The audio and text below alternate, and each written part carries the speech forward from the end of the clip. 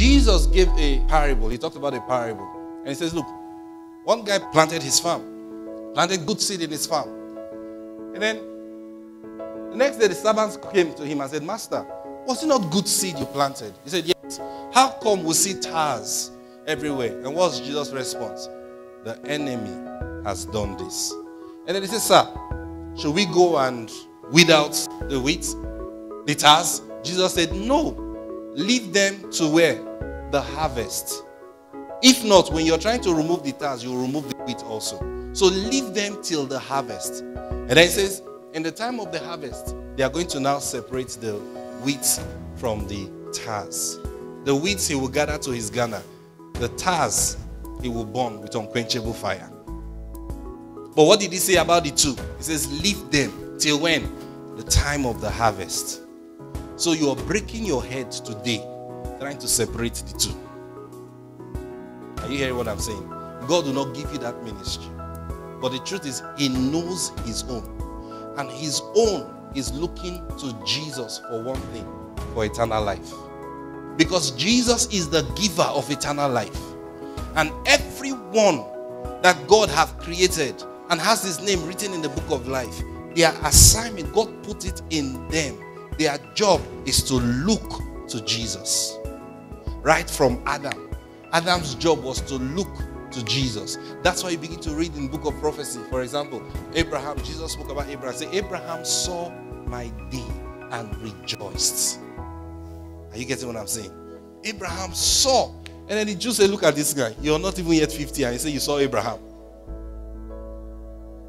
And he answered them, before Abraham was, I am. I know what happened. They carry stones to stone him. Praise God.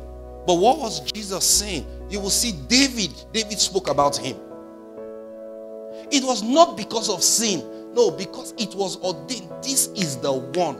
So anyone who relates with God so closely, their eyes will be open, their understanding will be open to see that there is one that is coming to give us that life. That's what Bible was talking, Hebrews was talking about. Say, all these men perish looking forward to that promise. They perished looking forward to that promise. They were hoping for something to come. They were expecting something to come. It was not just because it's coming to save them from sin.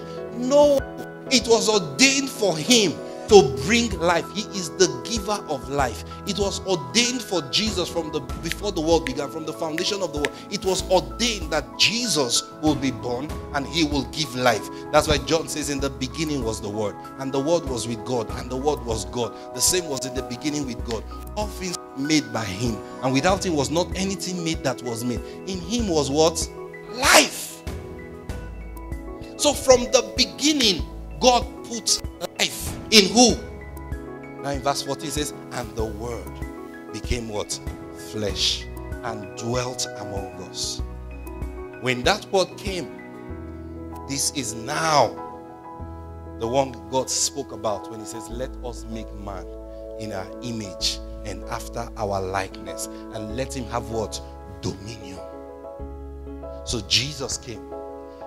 He began to exercise dominion over everything. He calmed the waves. I mean, just think about it. Jesus exercised dominion. Adam did not exercise dominion like God ordained for man to exercise dominion. That's why Satan could deceive him out of his inheritance. He was supposed to exercise dominion over the serpent, over Satan. But he didn't. Because he didn't even understand. But here comes Jesus. And Jesus was born. The fact that he was born didn't mean he became super overnight. No, God began to teach him. God began to train him. God began to train him. Listen, the same way God was training Adam. Because all they knew was God, what God told them. Am I right? All they knew was what God told them. The same way God was training Jesus. And God trained Jesus till Jesus was 30. And God said, it's time to be revealed. And he went to John the Baptist and was baptized. And you know the story. After the baptism, where did Jesus go to? The Bible said the Spirit led him into the wilderness. To be what? Now that's to tell you something. When the serpent came to meet Adam and Eve, he didn't just stroll in.